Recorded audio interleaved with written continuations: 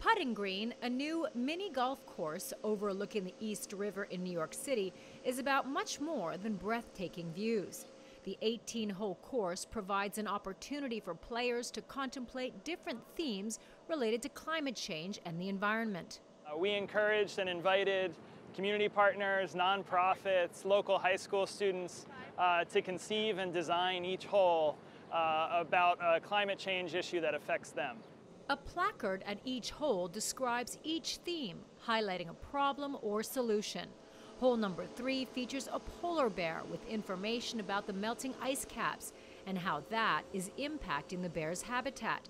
Another hole looks at how cows contribute to climate change by emitting methane gas. Hole number 12 talks about the importance of creating energy-efficient buildings. The placard says nearly 70% of New York City's greenhouse gas emissions come from its pre-war buildings. I think it's good to teach both adults and kids because there's some information on these sides I didn't even know, especially some of the stuff about urban resiliency to climate change.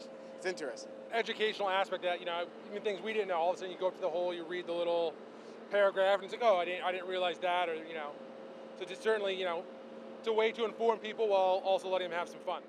Regular golf courses have been criticized by environmentalists for being harmful to ecosystems. The organizers at Putting Green say they made every effort to construct the course with environmentally responsible materials. All the decking you see here was actually upcycled and reclaimed from the Domino Sugar refinery building. The large globe at the front entrance to the site is actually made out of used bottle caps and recycled turf from the holes. So we tried to take every step we could to make it as environmentally friendly as possible.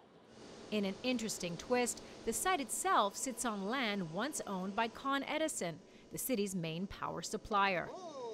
Putting Green is hoping to accomplish a hole-in-one, not only educating the public about climate change, but also contributing to organizations that are actively fighting it. Organizers here say all of the profits will be given to local charities that have sustainability projects. Karina Huber, CGTN, New York.